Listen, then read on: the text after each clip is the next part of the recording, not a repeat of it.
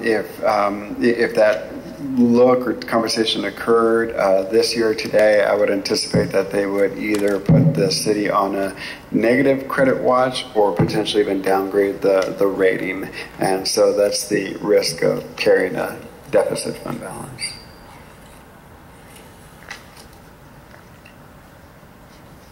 And at this point, it's really at the discretion of Standard & Poor's as to when to do, we call that a surveillance call, meaning that you're not actually issuing bonds, but they have the right to come and relook at the city's financial condition.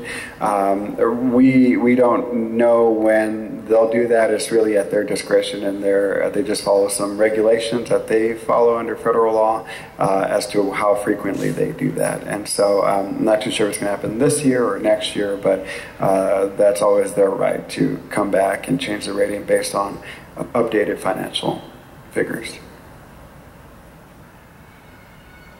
Any other questions from Mr. Quiroga or Mr. Kuhn?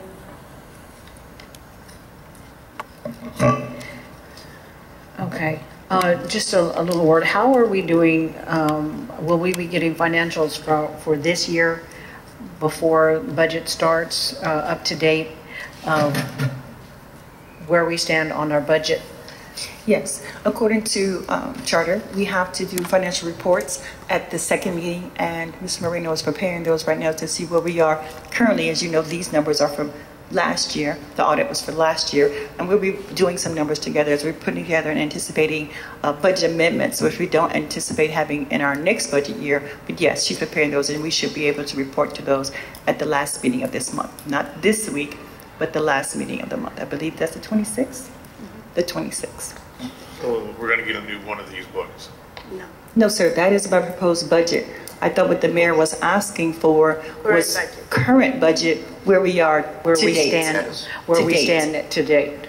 That is a proposed budget for next year, but right. I thought you were asking for the current budget. No, the current one, to see so that we're not doing the same thing that happened last year, because we weren't really informed of how much was over budget last year. Yes. Well, one of those reasons was because the audit came in so late, but the audit came in now. I prepared my budget based on those numbers and made my recommendation that you see in the manager's memo. Also, we've met in our continuing meeting with staff, so we'll have some goals and objectives that we're going to have for each department that we'll be bringing back to you when we come. And so at the next meeting, we'll let you know where we are to date in comparison to this budget. When you're talking the next meeting, our next workshop? No, ma'am, your next city council meeting on that Thursday. Thursday? Yes. Okay. Not this Thursday, but the following Thursday, which I believe is the 26th. Okay. Any other questions?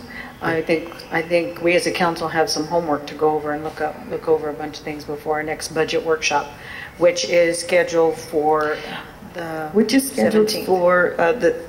July 17th, and we'll be talking about parks and just not the park, parks, the department parks.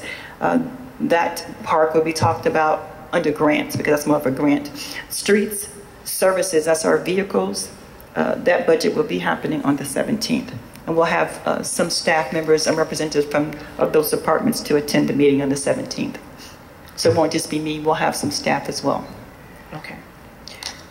Can we have, on this $104,000, a breakdown of where all this was? Well, we looked at that, and what the auditor said is pervasive across all departments. And so in my budget letter, I spoke to some of the issues that was doing that. We've had conversations with him to pinpoint them, but it's like all across overtime, different things, and I can give you a generality of where the $104,000 went. Like there's 37, where you move money around, basically, can we kind of know where you took money from one place to pay the other?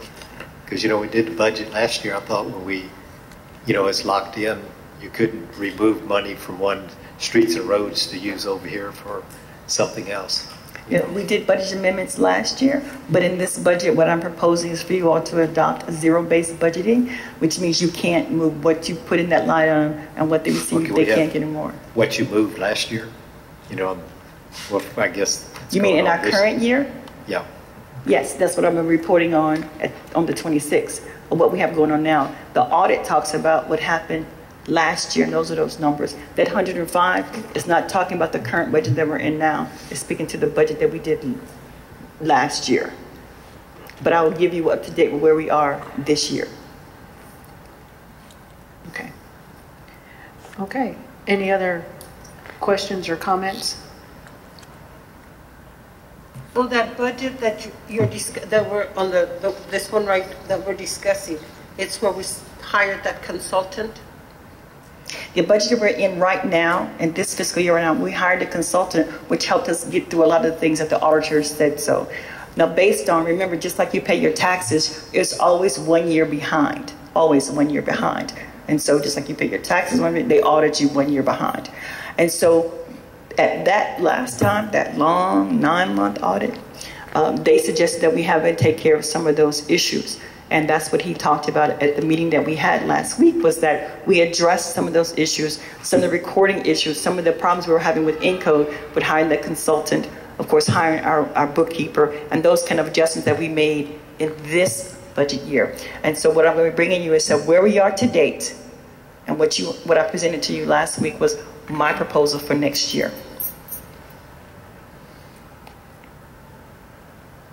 Okay. Any other questions or comments?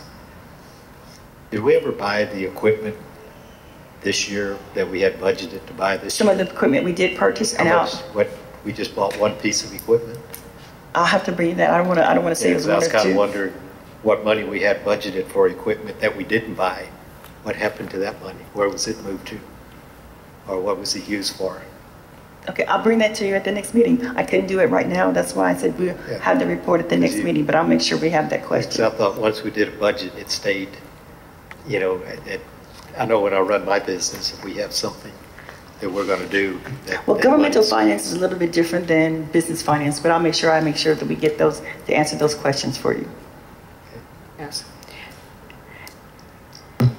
I know that I've been very concerned about the audit that we had last year, because there was a lot of items in there that we that myself and a couple of councilmen keep getting fingers pointed at, but there was a whole lot more to it than that. And so even though the Wilson County News reported it, I still have some questions on the audit that I'll be presenting to you by email. Or the current audit, or the one that they did the year before? No, the current audit. Okay. The current audit. So anyway, but okay. Any other questions? Oh, yes, Mr. Nissen. Yeah, so the attorney, when you said that our auditors did more school financing versus fund accounting, how much, did you only find one mistake? No, I'm sorry. I don't know any idea what I'm just saying generally outside auditors get school district tax notes and city tax notes confused. I have no idea what their expertise was, but I know that your auditors wrote a management concern to Ms. Turner and Ms. Moreno that questioned whether or not the city's 2 outstanding issues of tax notes were properly characterized as debt, and that's how you did your truth in taxation. So they had written up and said, we don't think it's debt, and they were wrong. And once I explained to them, here's the law, gave them the site, sent it to them, and walked them through each page of the ordinance where the city, in fact, had agreed to pay an ad valorem tax for both of those tax notes. They said they were wrong, and they confirmed that to Ms. Turner and Ms. Moreno, as my understanding, and that issue went away. Yes, and so in the current audit, they did not mention that as a material weakness for us. That's why it was removed from this current audit, because it was classified in truth and taxation that it is appropriate to use it for INS. So they're going to make an amendment to this audit book to cover that? What they said was that it's no longer a fact that they're finding, and it's in there. So for next year, they'll remember that, or are we going to get that in writing from them? Oh, I have it in writing. I don't want her to get dinged. I have it in writing already. No, Okay. that happened on 2016. And so they made the correction. And then on 2017, It's they not in this corrected, and it's not on the findings. Okay. Thank you. Okay. Any other questions or comments? Well, I'd like to thank Mr. Kuhn and Mr. Quiroga for being with us tonight. My pleasure. And council, this meeting, this workshop will now conclude at 6:44, and we will see you back